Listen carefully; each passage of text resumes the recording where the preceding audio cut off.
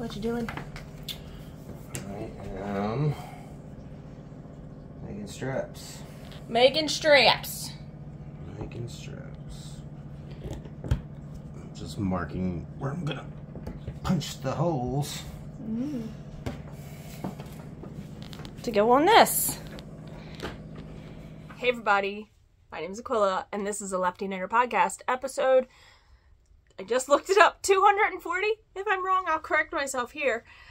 This is a podcast mostly about yarny fiber type things. So knitting, crocheting, spinning, etc. Sometimes dabbling in other crafts. And I will show that to you when I come across them. I have a cat that is gonna bother me probably this whole clip, but it's okay. Okay, come from Baltimore, Maryland. And we just had Maryland sheep and wool. Husband, kids, cats, etc. And I try to record through the week and post on the weekend. That hasn't been happening as consistently lately, but I appreciate everybody for coming back and watching. Or if you're new, welcome. Glad to have you here. Today is already Wednesday, May 8th. Here's Luna, the good old Luna sighting. Say hello. And I've been a crafting fool. I have been doing lots of crafting. So first off, number one, I finished my love note. I showed you guys pre-blocking. I should just grab it. Hold on one second. I have already worn this twice. I wore it to the Frederick Fiber Festival and I wore it to Maryland Sheep and Wool. I love it so much. It is such a great sweater, and I will insert pictures. I'll show you guys the sweater and then I'll insert some pictures. But I love it so much. It is blocked. And I explained in my last episode, I was able to knit the sweater like in a super affordable way because all the yarns for this I got on clearance bins or fill-a-bag type items. Like, yeah, it's amazing. So I'll insert some pictures here. And I love it. I love it so much. I'm always like not sure what to put under it, but I've worn two different colors underneath of it. I wore like a green, kind of like this color under it once. And the other time, I think I just wore like a flesh colored shirt under it, and it looked great both ways. Links and stuff will all be down below this, so if you click the more button down below this video, I try to link everything that I talk about in case you have any questions, and they're not answered there. And if you have any questions, leave a comment and I will try to get back to you as soon as possible. But I love this. I love this sweater. It was perfect for Maryland Sheep and Wool. I was nice and warm. I wasn't cold. It was a rainy Maryland Sheep and Wool, and that was it was fine. It wasn't as bad as like 2 years ago. It was like pouring down rain. Like bad. The only thing is, once you get in the closed buildings, it's like humid from all the body heat and talking and whatnot. I was much happier and more comfortable out in the open barns, just in general. Okay, so I've been doing some crafting. So first off, I have wanted to make coil bowls with sewing for a while. You saw my adventures in making coil bowls with wrapping yarn, and I love doing that. I'm actually going to be doing a tutorial at my work as part of one of our lunchtime craft sessions, and I'm excited. I busted out, this was all stuff I had, even the core, except I did end up buying more core for this. So I've already gifted my other two that I made, so I'm going to show you pictures here.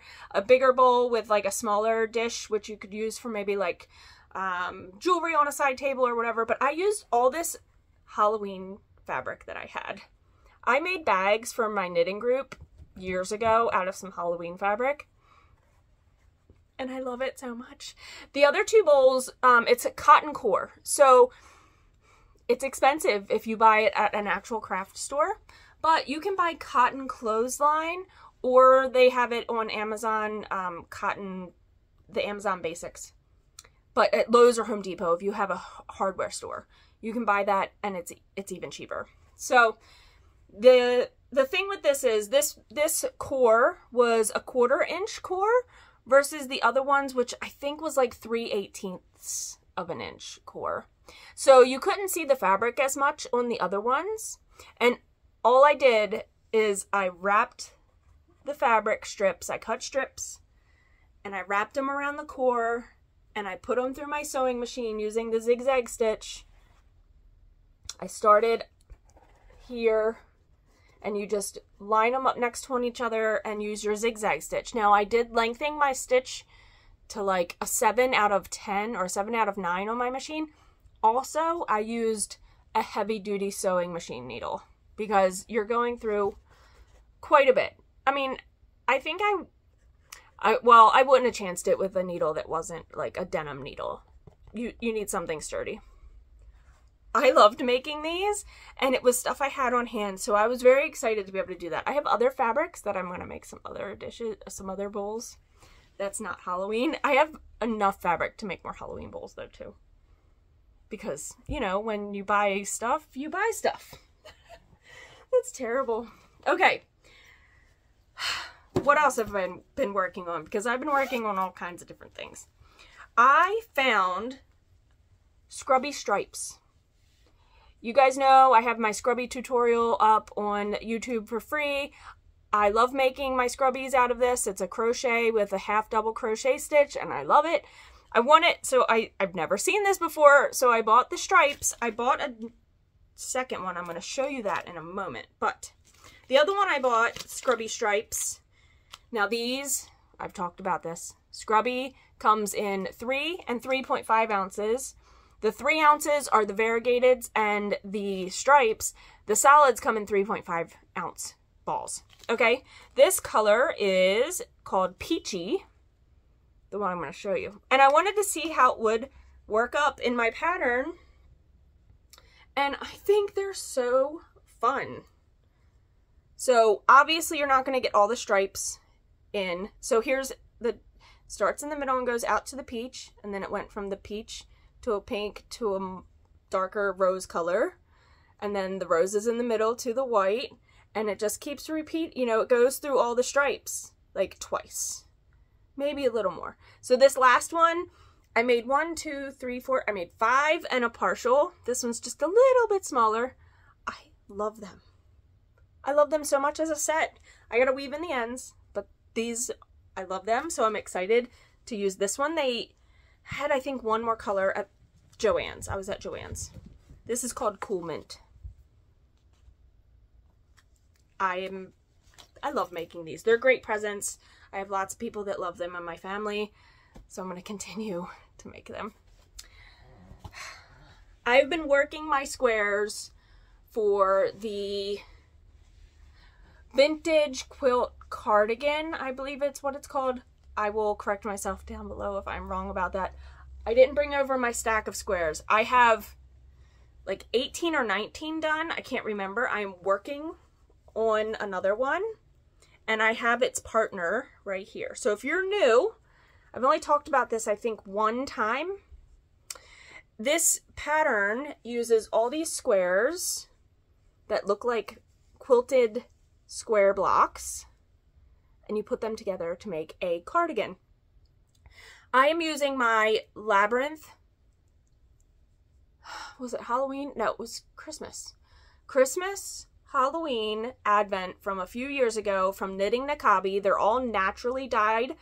They are 20 gram minis. This is DK, it's a DK weight pattern, but I'm holding it double. So I'm getting 2 squares out of both of my minis. So I'm using the 2 minis that were supposed to go together that came together, and I'm making one with the foreground and the background, like color 1 and color 2, and then I'm switching it for the second square.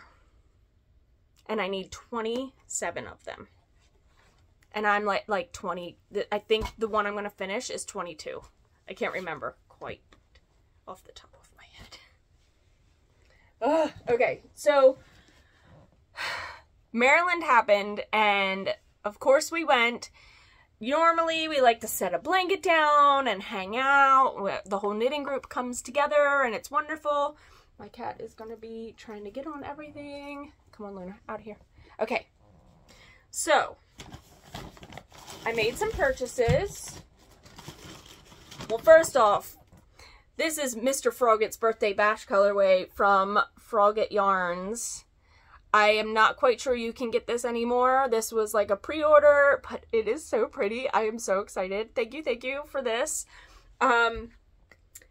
I bought some fiber because Feederbrook Farm had these bags of fiber for, well, it depended. So they had like coordinated bags that were 8 ounces and they were $20.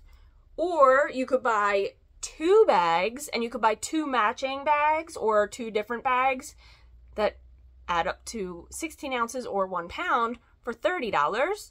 Then they had $10 scrappy bags that were 8 ounces. So what did I do? Well, these don't belong in here. But I bought a scrappy bag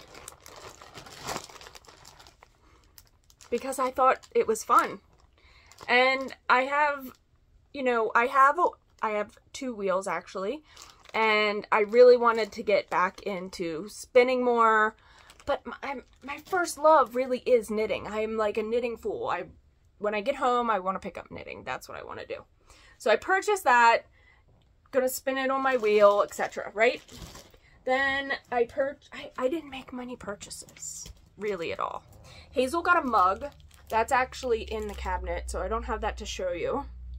But it was from the Lion Potter. So the Lion Potter also does soaps and honey and all different things. I bought some soaps. I got patchouli, flowery herb, bergamot oak moss, and gardenia. I have one of theirs in my shower right now that is called Earl Grey, and I love it. It smells so amazing. So amazing. So if you have a chance to buy from them, I think they're in Pennsylvania. Yes. Gettysburg, Pennsylvania. So, and then Hazel got her first mug. She was like, you guys have really pretty hand-thrown pottery mugs. Well, she didn't say that, but you guys have pretty mugs. I want a mug. And so I let her pick a mug out. That might not be what most parents do. She's 8 and very responsible and takes care of things. So I was like, okay, go pick a mug. So she now has a mug. The only other thing I purchased was this cute little embroidery kit. It says sweater weather. And it has mushrooms on the sweater. It's really cute. I don't know if I'm going to do it as, keep it in the hoop, or maybe sew it to a book bag. I don't know. Or a project bag. It is from Seeburger Farm Designs Embroidery Kit. It has everything in there. And oh my god, they had tons of all these samples in their booth of embroidery stuff, hand knit sweaters, and they're all made. All the patterns are done by them. I just think that's awesome. I've seen their booth before and I've never purchased anything from them. My friend Danielle and I both got a sweater weather. She got a different pattern though. So mine has mushrooms and hers has something else. I don't remember. Okay. You might see this this blue bag peeking out of the corner here. Well, my birthday and Mother's Day coincide with Maryland Sheep and Wool. So John is a pretty lucky dude, and I'm a pretty lucky woman, because he can easily find me something for my birthday at Maryland Sheep and Wool. I mean, what better timing? And I've been talking about getting an electric e-spinner, and I must have brought it up like too many times while we were there. And John, who is so supportive of me and my channel and my makings, and he wore his Autumn League pullover to Maryland. He was like, I was warm, I was comfortable, I wasn't soaked through through, and he's like, this is a great sweater. So he is very knit worthy. He is very make worthy. Like if it's not knitting, he's make worthy. He also enjoys the scrubbies very much. They work really great on cast iron. He purchased me the eel wheel, the electric eel wheel by Dreaming Robots, and he got me the newest version that they have out is the 6.1. So I am now the proud owner of an electric eel wheel. The 6.1, the differences are it has 2 separate switches for the power and for the Z and S spinning. So twist, so it'll spin one way to Z twist and S twist.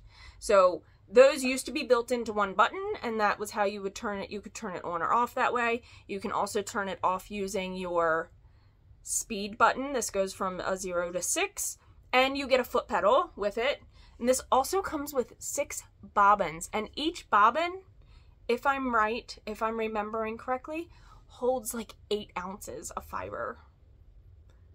To me, that seems insane because my wheels, I had to get a jumbo flyer for my shaft, and I don't even think that holds 8 ounces. I could be wrong about that, but it'll hold this whole bag if I tried hard enough, I think. So what did I do? I got home that night. I had to put it together. I had to try it out. I had these 2 cute little bats. If I can remember to steal the picture off Ravelry, my stash photo, I'll do that. These were purchased in 2018 at the Shenandoah Valley Fiber Festival from Mustache Millie. I'm not quite sure if they're still around, but if they are, I will link them down below. The back tells you what's in each of the bats. I had bought both of these 2 little bats, and I didn't weigh them. I should have, but I didn't.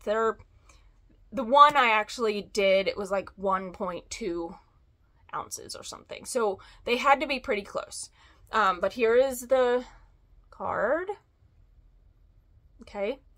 One is 23 micron merino, bamboo, and tussa silk. The other is 23 micron merino, Angelina, Tencel, Corriedale, and Polworth. So 2 different bats. The one you could really tell with the silk in it. And I spun it. So I spun it as singles, and then I knew when I purchased these, I had the idea of buying them, spinning them as singles, applying them together. And that is exactly what I did. So here you go. Here is my spun. I tried in the bat. I might have a picture of it laid out. I can't remember.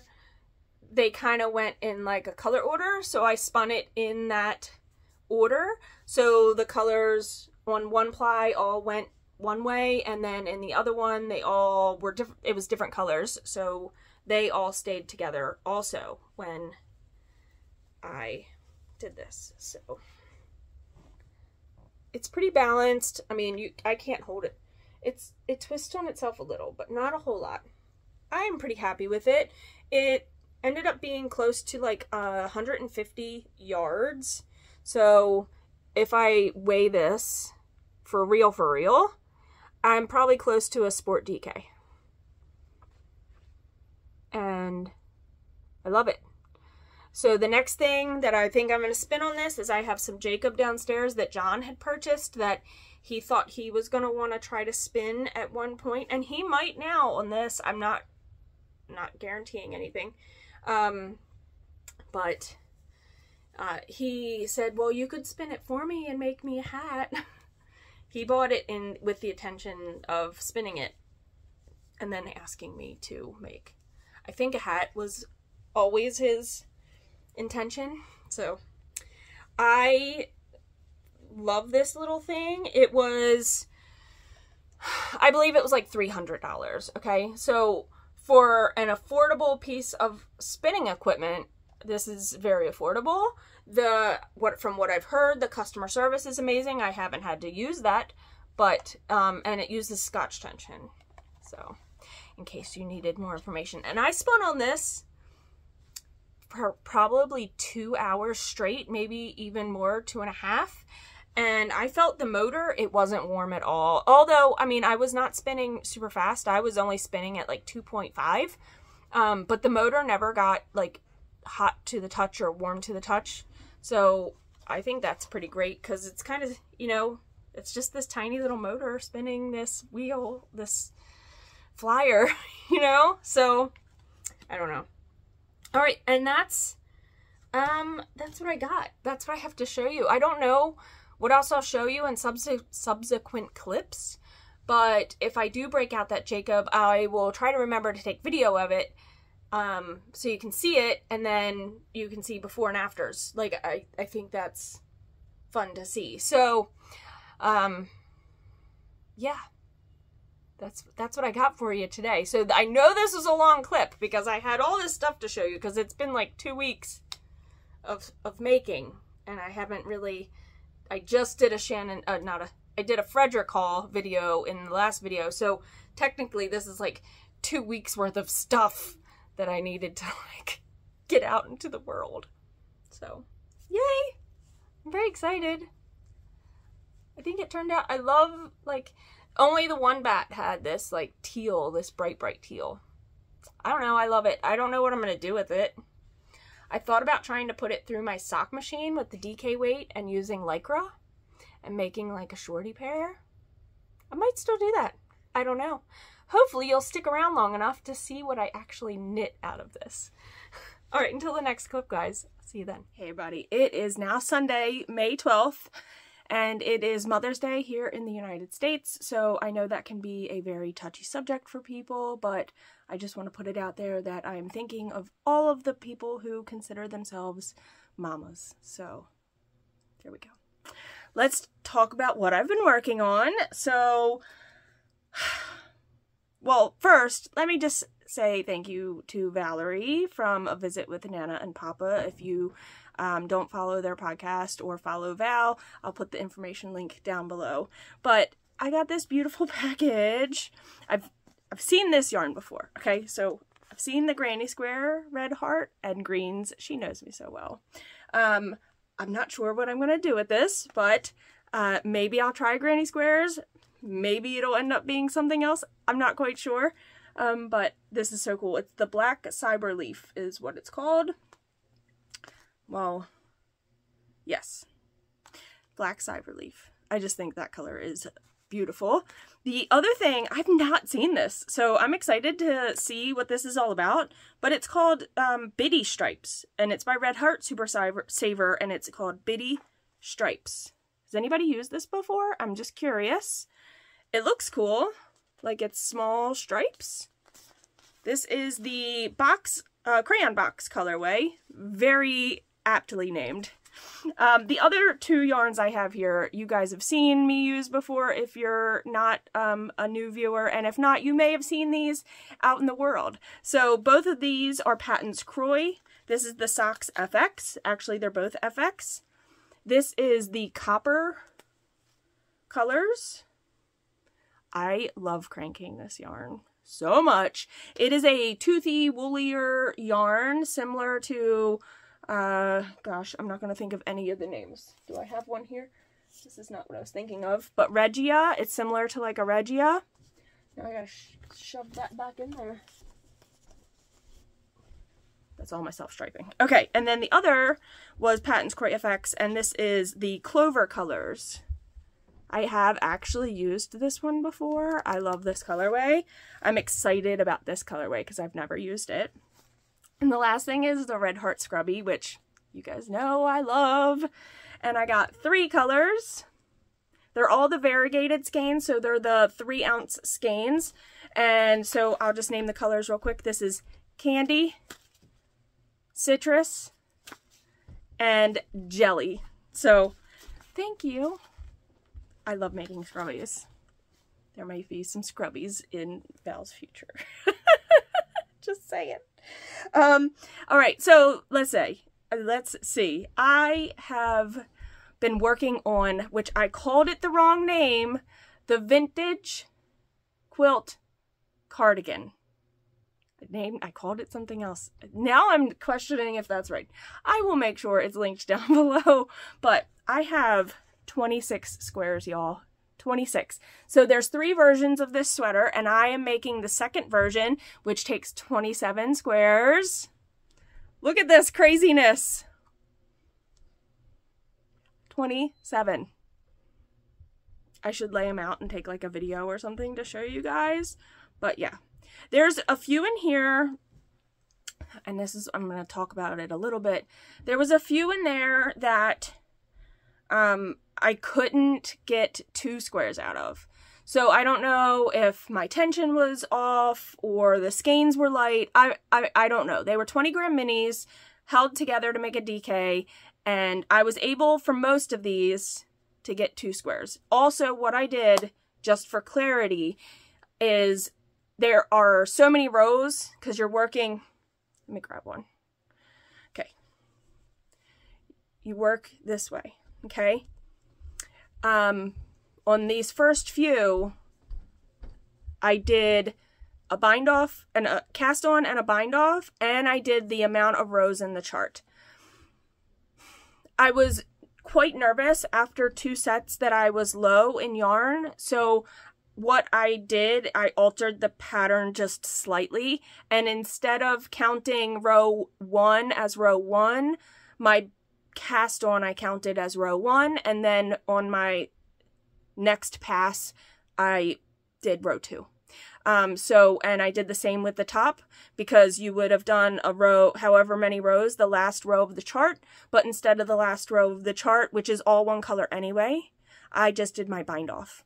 This made me feel much more confident that I wasn't going to run out of yarn in future squares, and I didn't. After I changed that method, I did not run out of yarn. These 2, I ran out of yarn, so I have these on. I have both of these on waste yarn. And what I am pretty sure I'm going to do, because the last 2 colors are a variegated skein. Not that I don't love the variegated blocks that I have in here. I'll show you another example of a variegated one. Like, this is the finished one of the one that I don't have enough of, but it's really hard to see. And not that that's, I'm okay with that. But this is like another variegated. It's kind of hard to see the pattern. Again, I have some in here, and that's totally fine. And I'm going to be okay with it. But what I think I'm going to do, because the last set that I held off to the side, which was like, I don't know, day 25 and 26 or something. Yeah, it was 25 and 26. I held these out of the squares because I wanted to do the last 2 sets, which were more solid colors. So I think these are just gonna not be in the blanket. Totally okay with me. Sorry, that's the bag it all came in. It's a labyrinth bag. What I'm gonna do is I'm gonna rip these out, and I know I have enough of one color for each one of these. So the one I ran out of, I'm going to take and put to the side, and the one I ran out of on this one, I'm going to put to the side. So what I think is going to happen is, yeah, because I ran out of that. I think these 2 are going to get married together.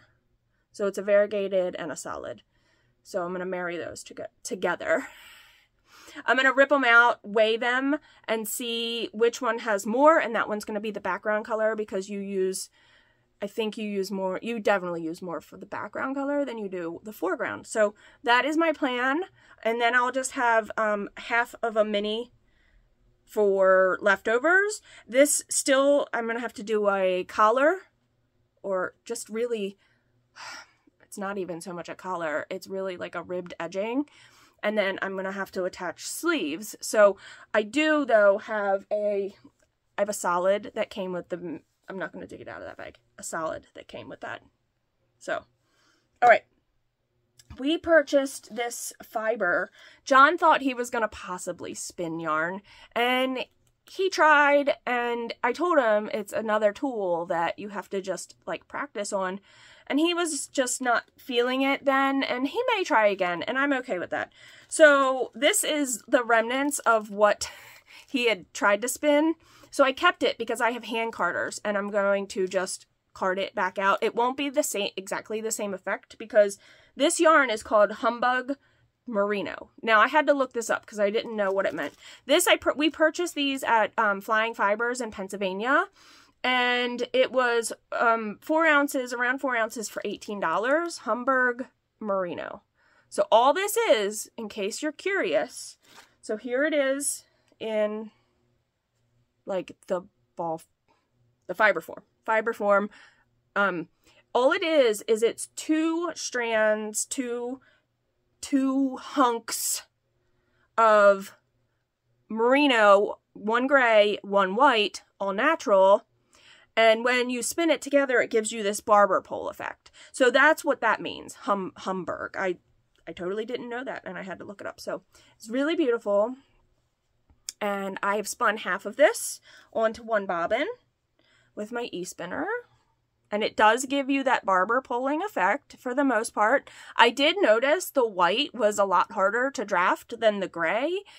So it did make it a little difficult when I was drafting them together. The white was hard to draft and the gray just was fine. So I was kind of like yanking on it. So what I ended up really doing is I split this many times, making sure I had a little bit of gray, like splitting it this way.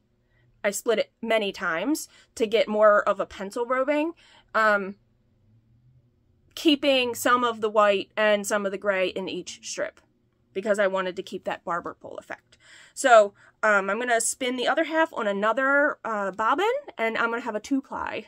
I don't know what the weight will be, but I am excited for this. Pretty cool. And that's it. That's what I have. That's what I have. We celebrated my birthday yesterday, and then today is Mother's Day. We decided, John was like, what would you like to do? And normally we, you know, Sheep and Wool weekend is so close to my birthday that we usually don't do a whole lot. And I'm okay with that. We have in the past done things. I'm not saying we haven't. But I'm not one to be like, oh, we need to do this. Sometimes it's like something really like simple, like let's just go walking around this town or whatever. So we decided to go to Laden Gardens, which is I'm going to mess this up. It's a topiary garden?